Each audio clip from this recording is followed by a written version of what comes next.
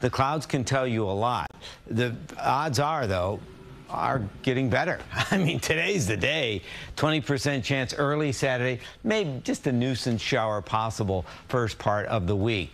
More coverage later today. Red alert for wind, rain, potential damage. And then we're done.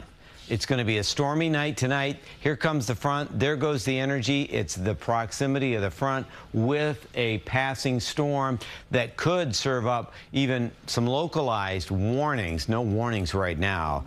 Those warnings mean it's happening right now. We're going to have more coverage during the course of the day right here, and we'll keep everything on the bottom of the screen for you, too. Much better, though, into the weekend. Where are we right now? Right there on the Hudson. We have some heavier rain. See this? All of this just kind of riding up. Right now, light to moderate. This is going to be a real challenging storm, obviously, for Maryland, West Virginia, Pennsylvania, upstate New York, and that's where we have right now a tornado watch.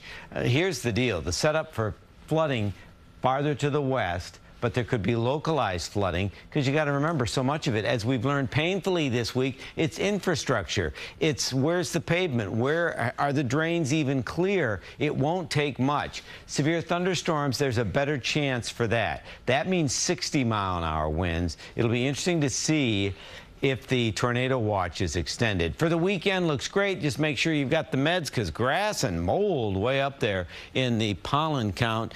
After today, you read a book today. It's Book Lovers Day. And then we're reading books on the beach Saturday, Sunday, and it looks really nice into next week. Again, we're going to be watching the advisories. Right now, it's just watches around the area, so that means watch out. What an encouraging next week, though, after the week we've just had. If next week is your vacation week, whoa, bingo, you did it. Brilliant. Yeah. All right, John, thank you.